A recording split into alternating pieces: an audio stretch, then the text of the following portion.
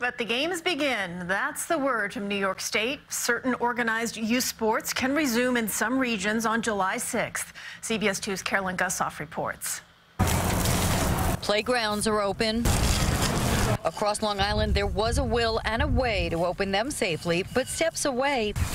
Sports fields are empty except for family catches and socially distanced instruction. When will organized youth sports resume? The governor is allowing large protests.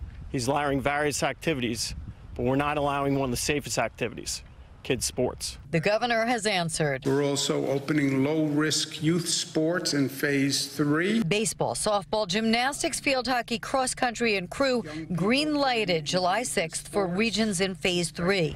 2 spectators allowed per child. But that has coaches in other sports I get my body around, insisting they too can safely play. Lacrosse is not on the list, but yet field hockey is on the list. Show me the science that says field hockey is safer than girls lacrosse. Hempstead Town Supervisor Don Clavin is asking the governor to rethink which sports and let them play ball now. The coaches are ready to do this in a proper manner with the safeguards necessary of hand sanitizer, scanners. They want to do the right protocols, and we should give them the ability, but most importantly, we should give our kids the ability to enjoy themselves again. These Garden City athletes taking a swing at the issue. I'm glad that we get this opportunity because a lot of people have it worse right now. I do think it's time. I think it should have been done earlier. What we've been doing locally has been working. People have been doing the right thing for the most part. And, you know, a couple of weeks at this point, I'd rather do it right and not have to go back. NASA Executive Laura Curran says July 6th isn't a home run, but she'll take it. Kids who've been cooped up for a long time, they need to get out. It's good for their social development, their muscular development, their mental development. And with camps allowed to open on June 29th, but team sports waiting till